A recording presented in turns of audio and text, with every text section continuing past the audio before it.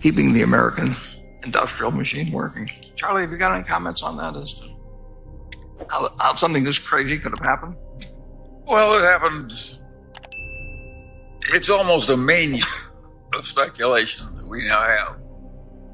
We have computers with algorithms trading against other computers.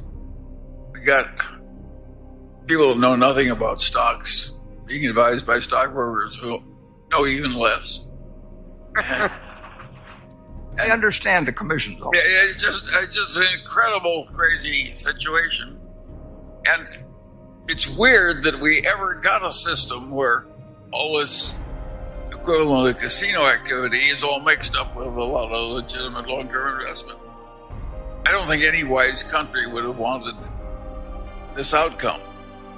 Why would you want your country's stocks to trade on a casino basis to people who are just like the people who play craps and roulette in the casino? I think it's crazy, but it happened. And it's respectable. Not with me, but with other people.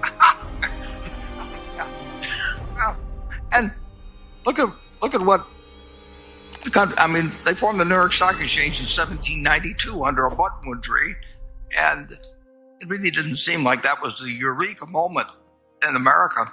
But just look at what's happened using the system for less than,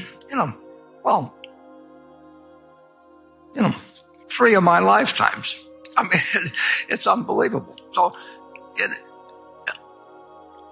it's worked. Now, maybe it's worked in spite of itself. Maybe it's the country. But one way or another, America has worked in an incredible manner. Nobody could have dreamt it. Nobody. They'd have hauled you away if you said, in 3 lifetimes, this place where we're meeting. I mean,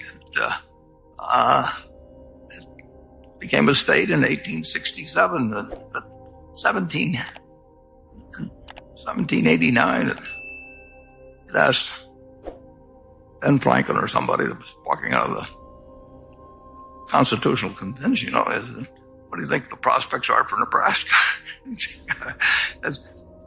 It's unbelievable what's been accomplished, and it's been accomplished.